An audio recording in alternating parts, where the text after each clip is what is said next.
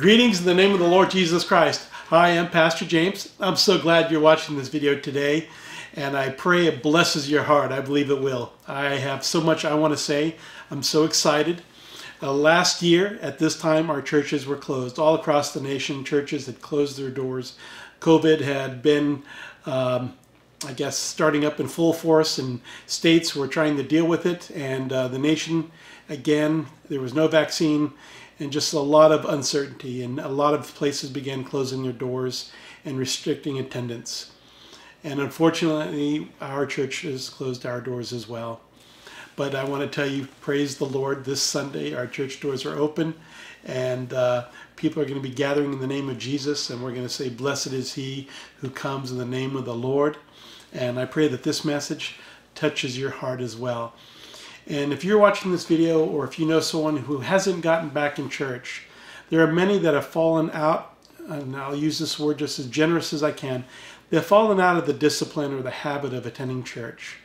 They've gotten used to just sleeping in or just watching a video for a couple of minutes and then calling that a day. Let me say, if that's you, come on back.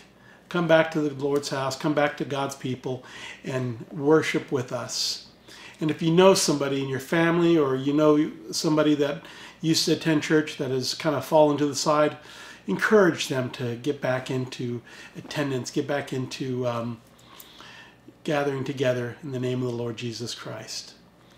If you have your Bible, if not, run and grab it real quick. You can pause the video. And while you're pausing it, click on the share button and share this message to anyone on your friends list that may be needing a good word today. But it's from Matthew 21. And it's the first 11 verses. And I can promise you this reading, this at least is one thing you'll know for sure, that was God's word. After that, it's just going to be me speaking about it, and I hope I hit the mark, but at least this part is the word of God. Now when they drew near to Jerusalem, they came to Bethphage, to the Mount of Olives. Then Jesus sent 2 disciples, saying to them, go into the village in front of you, and immediately you will find a donkey tied, a colt with her. Untie them and bring them to me. If anyone says anything to you, you shall say, the Lord needs them, and he will send them at once. This took place to fulfill what was spoken by the prophet, saying, say to the daughter of Zion, behold, your king is coming to you, humble and mounted on a donkey, on a colt, on a foal of a beast of burden.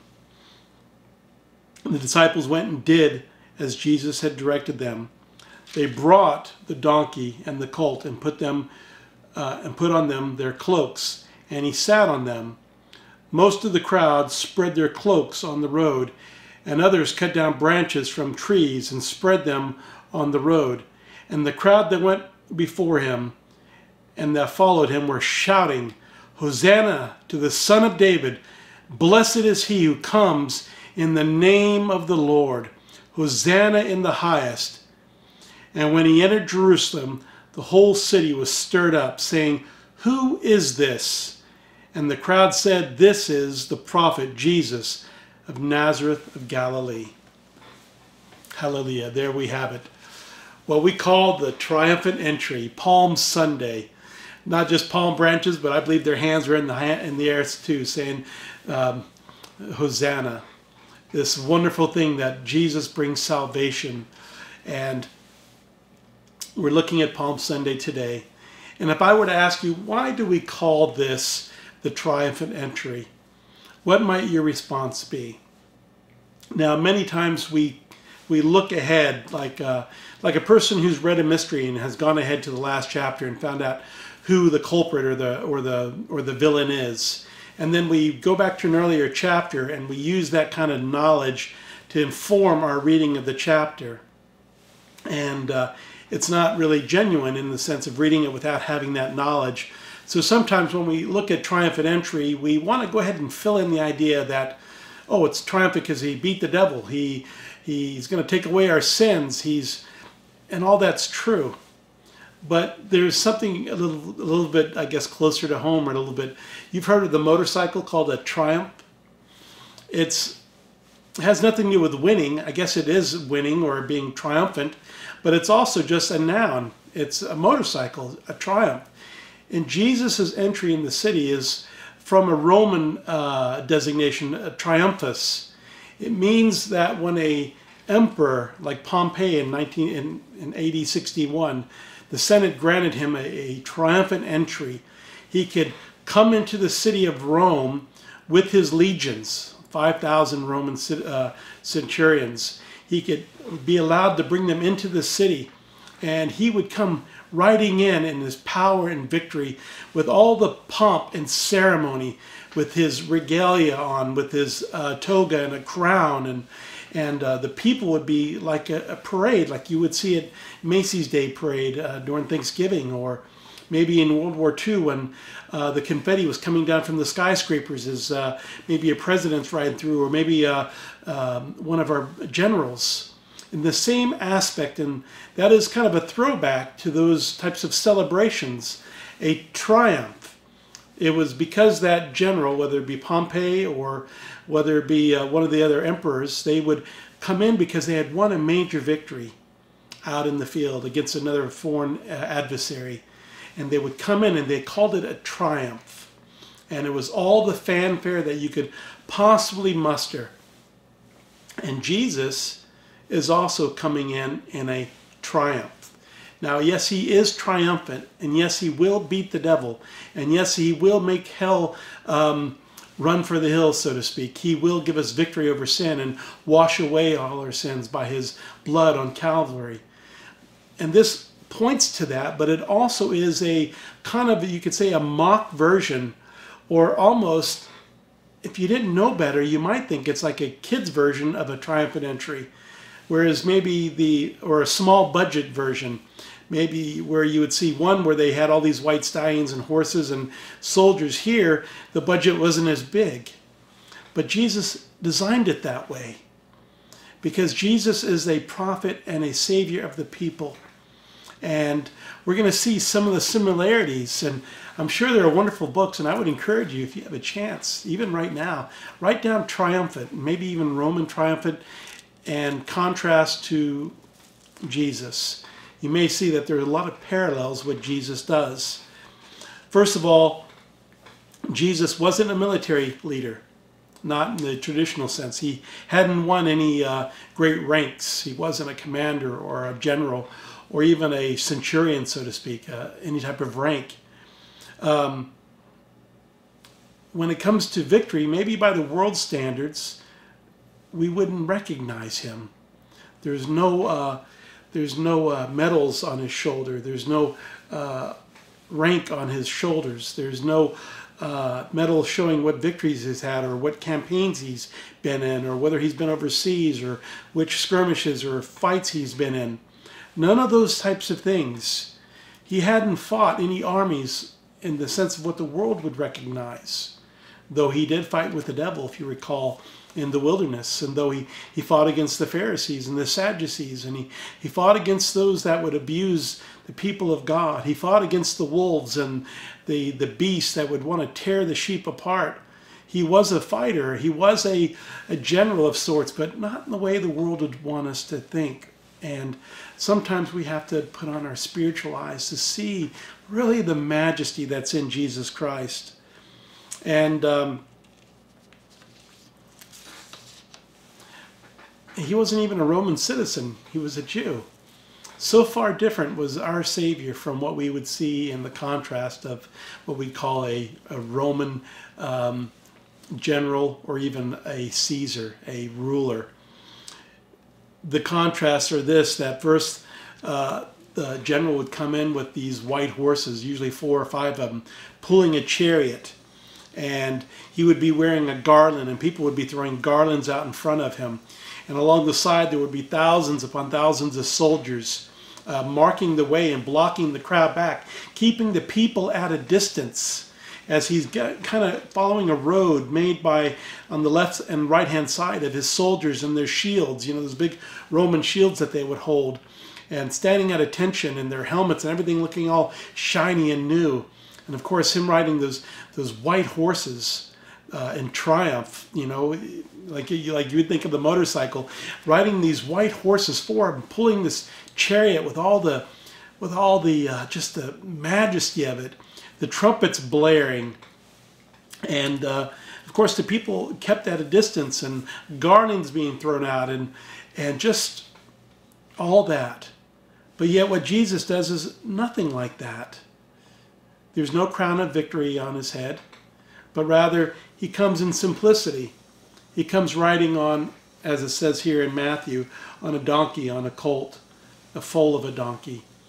He brings peace with him. And instead of the people being kept at bay, and this is a wonderful thing, and I hope you see the beauty of this. You remember when Jesus let the little children come to him? He said, "Suffer not the children to come to me." Our Savior is precious, and he sees us as precious, and he doesn't try to keep the people back. Even those that push through the crowd, he acknowledges them. The widow with the issue of blood, if she could just touch the hem of his garment. And though many are pushing against him, he recognizes, he identifies the need and the power that goes out from him. I want you to know that Jesus sees you. And though that there might be those that want to push you back, tell you to be quiet, like Zacchaeus, or the one shouting, "Jesus, Son of David, have mercy on me," the lepers, and they tell him to be quiet. Jesus don't have time for you. Almost like a Roman general. He doesn't have time for the small people. It's all about himself. It's all about his own glory. It's all about his own prestige. It's all about his own triumph. Jesus sees the people. He's a savior of the people. And so it's the people that come in and they throw their cloaks, not garlands, not things that you would generally recognize, but their cloaks. And they break off the most simple of things, a branch from a tree. How simple can you get? There's no crafting, no projects, no going to the store, buying your best. I mean, think about when you go to a wedding for a friend, or you go to a birthday party, or even Christmas, how you spend so much time looking on the internet, looking to stores for the perfect gift. But for Jesus, branches, what we're wearing. Jesus takes us as we are and what we have around us. And it's such a message to you and I, even today, that Jesus' triumph can be in our heart, and that he would just simply take us. And he takes our cloaks and he takes our praises, our branches. We offer it to him. And he comes in peace, not in conquering, but in peace. And this beginning of the Triumphant Entry begins what we call the Passion Week, the week prior to his execution, marked by Good Friday and then the following Resurrection Sunday. This is going to be a week of Jesus turning the tables over, chasing people out of the temple, saying that's going to be that the Lord's house is a house of prayer, not a house of merchants or a den of thieves. It's going to be that upper room time with his disciples, that betrayal of Judas, the forsaking of the disciples in the Garden of Gethsemane, then the false trial that has taken place in the night, and then finally his beating and scourging. But this is his triumph now. And what is his triumph? Yes, it is a triumph at the cross. But ultimately, who is the enemy? And this is how I would like to take this message and how we can apply it to our lives, how we live our faith out in this world. Jesus never saw humanity as his enemy, even though they desperately tried to kill him, even though we did kill him. From the cross, he said, "Father, forgive them. They know not what they do." The scriptures tell us that we do not battle against flesh and blood, but against powers and principalities and rulers of the air and darkness. The scriptures tell us that it's those places of wickedness that are at odds with us. And it's those authorities that Jesus took down. I would say that when we disagree with somebody, and there is so much anger right now in this world, there is so much anger on the internet, so much anger on Facebook and Twitter, and everyone just being mad at one another because you didn't vote the way I wanted you to vote. You don't like the shows I want you to like. You supported this actor or this movie, or didn't support it. You must be hateful, or all these name calling that goes on. Let us as God's people not be wrapped up into this. Let us see the people as Jesus saw people, not as their enemy, but sometimes, yes, even blinded by the power of this age, by the principalities and powers of darkness, by Satan himself. And let us understand that our fight is not against that, that those are people created in God's own image, and let us pray for them. Let us come on a donkey, not on a horse, ready to ride them down and trample upon them with our rightness and our self-righteousness, but rather let us come in humility. Let us come with gentleness. Let us pray for them, and let us show them Jesus Christ. Let us not try to defend ourselves why we're right, but rather let us point to them to the righteous one, Jesus Christ. We live in very harrowing times right now, times where people don't have patience with one another. But if Christ has come into our life, if we've accepted him as our Savior, let that gentle Jesus be our guide to minister to the lost. There will be a day. You can turn in your Bible to the book of Revelation. On that day, Jesus is going to come. There's going to be a shout with the voice of the archangel, and he's going to be coming back. And it says in that passage that he's riding on a white horse and an army behind him, and his tongue is like a sword, and his name is Faithful and True. But until that day, let us not stamp down and tread upon our brothers and sisters who do not know Jesus Christ, or even those that have come to conversion but yet don't fully know what it is to walk in the faith. Let us be gentle. Let us show them Jesus Christ. And may we see that he was I don't know how to say it. He was a prophet for the people, a savior for the people. So if we want to follow Jesus, we have to also be for the people, because our Lord and Commander is for the people. And if you're watching this video right now and you don't know if God loves you, let me tell you categorically, he loves you. Let me tell you, hands down, the Savior longs to draw you to himself. So if you don't know Jesus Christ, call upon him. He loves you.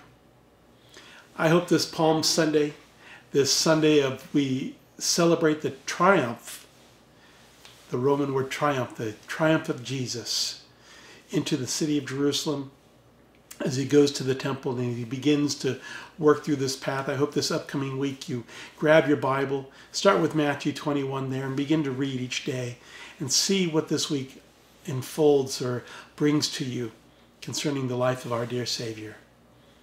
And may the grace of God be with you. May he touch you, and may he ride in triumph into your heart. Amen.